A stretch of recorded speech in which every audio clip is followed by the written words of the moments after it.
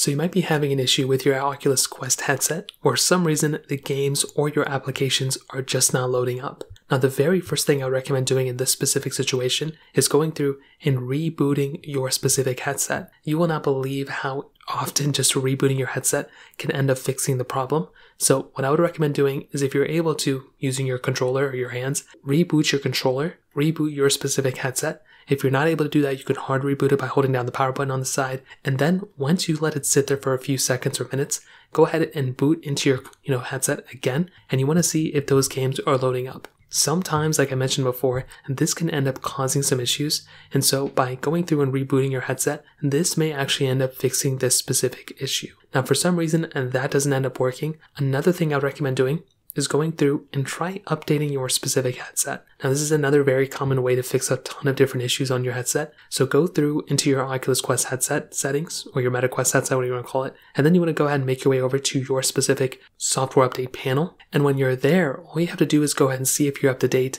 Most of the time you could be up to date if your headset updates automatically, but sometimes that may not be the case. So go ahead and update your console or your headset, and then you want to see if that ends up fixing the situation as well. Now if that still doesn't work, if you're not able to load up any game, you may want to make sure you have enough storage on your headset. You could try cleaning out some stuff, but the main thing you can do here is, if it's a single game that's not loading or a single application that's not loading, try going through and actually reinstalling that specific game. So go ahead and delete that game from your headset, reinstall it, and you want to see if that ends up fixing it. Most of the time your system should be working now. If it's still not working, you can try rebooting your headset once more, seeing if there's an update, or just going through and reinstalling that specific game, or maybe even, contacting Meta and seeing if they're able to fix the situation. So that pretty much covers it. If you have any other thoughts or questions, let me know in the comment section below. Hit the like button, that would mean so much, but definitely hit that subscribe button. More importantly than everything else, I love every single one of you guys. Hopefully I'll catch you guys in the next video. Peace out till then.